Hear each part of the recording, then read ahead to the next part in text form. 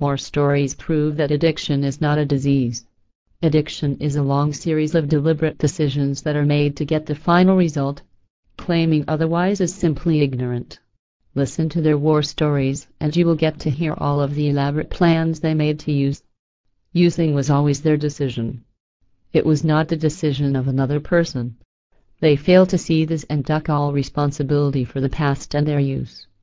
While we did not decide to become addicted, we made all of the necessary decisions to make addiction possible. The drugs and alcohol never once attacked us or ambushed us like a predator.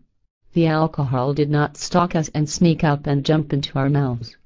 In AA, they like to say that this is a disease that they are powerless over. Nothing could be further from the truth. This is done to allow them to duck personal responsibility. With these claims of disease, I would say that those within the AA program are about the most dishonest people there are possible. These people have found the easier, softer way, and it was found in AA, where they get to blame their actions on a disease.